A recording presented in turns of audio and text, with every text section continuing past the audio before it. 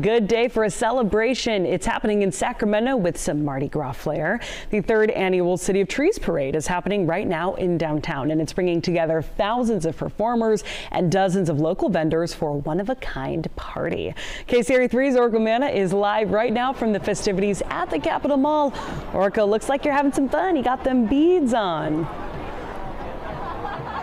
Yeah, Brittany, folks out here are having a great time. I've got my own Mardi Gras beads here to celebrate, and right now we're kind of waiting for the second part of the parade to start. The first part of the parade happened a couple hours ago, but there's still plenty to do here. Folks are decked out in their different outfits. They're drinking drinks. We have a bunch of these food trucks over here as well, and I want to show you this area. The organizers have blocked off this whole area of Capitol Mall, so come with me this way. You can see all the fencing separating it, and this whole area is blocked off. All of this is meant to put a spotlight on Sacramento.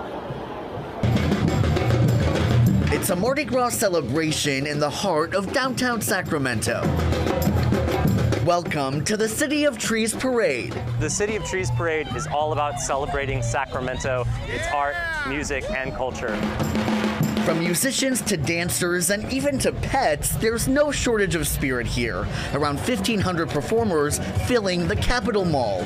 Organizer Wes Samms putting a California twist on the classic carnival. We don't want to contribute to new plastic waste, and so we buy all of our beads previously thrown from New Orleans from a local nonprofit there that sells them, and so we had them all shipped, 1,000 pounds of beads shipped to us from New Orleans. But beyond the beads, the third annual City of Trees Parade and Mardi Gras Festival is meant to raise a glass to Sacramento.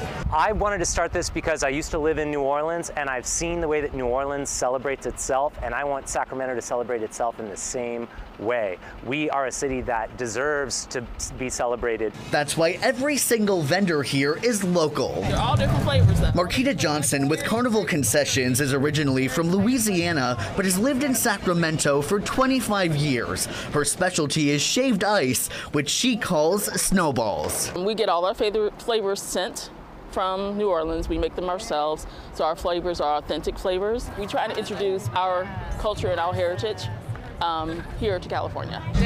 The folks inside this tent using paint to do some body marbling. We put it on the water, it floats on the water, you dip your arm in, and it comes out with a really cool design. The Rancho Cordova business behind the colorful creations is proud to be part of this festival. I love that it's all local vendors. It means that we're kind of improving our community, being a part of the community, inviting people who are in this vicinity.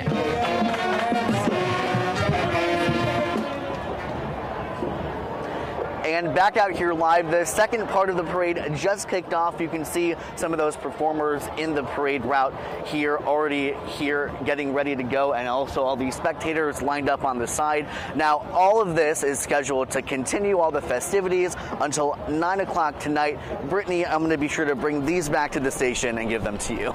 Reporting live in downtown Sacramento, Orca Manna, KCRA 3 News. And that is why I appreciate you, Orca. Thank you so much. It looks so fun out there.